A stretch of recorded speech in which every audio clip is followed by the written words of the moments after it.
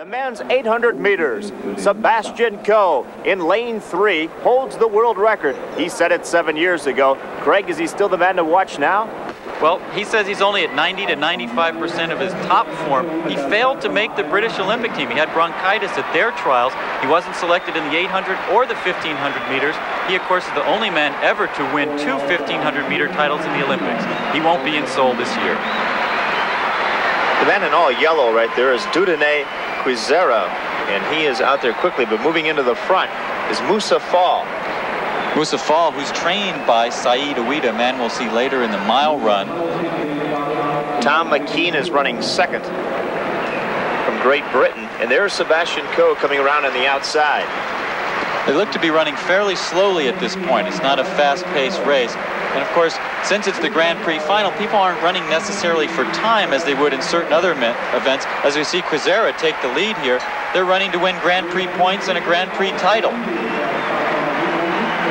Dieudonné Kwizera deciding he wants to take the lead for the final lap. 54.74, more like you'd see in a high school race.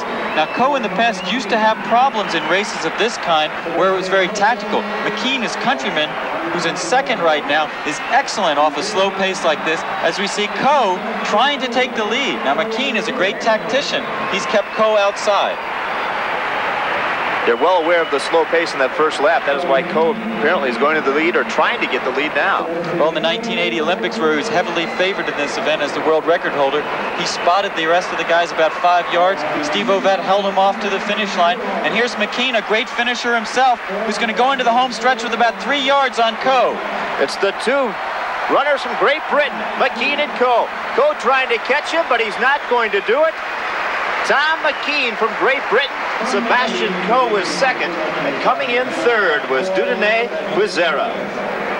That's got to be a disappointment for Sebastian Coe. It's McKean who is the third man on the British 800-meter squad. They're taking Steve Cram, they're taking Peter Elliott, and they're taking Tom McKean in the 800 meters. Coe was left home, but McKean proves that perhaps it was the right decision. Coe just doesn't seem to be in top form after a case of bronchitis. And part of the mistake was that he spotted about 3 yards to McKean as they came around the last turn. McKean's known to be a fierce finisher. He's got a great kick down the home stretch. Coe just wasn't going to make up that much room in the last 100 meters. McKean sensed that Coe wasn't with him. He seems to lift his knees even higher here. He's a very strong runner, very dangerous in this sort of race off a slow pace. He'll be someone to be reckoned with in Seoul. Tom McKean and Sebastian Coe from Great Britain finished 1-2 in the men's 800 meters, but both more than 6 seconds off Sebastian Coe's world record set in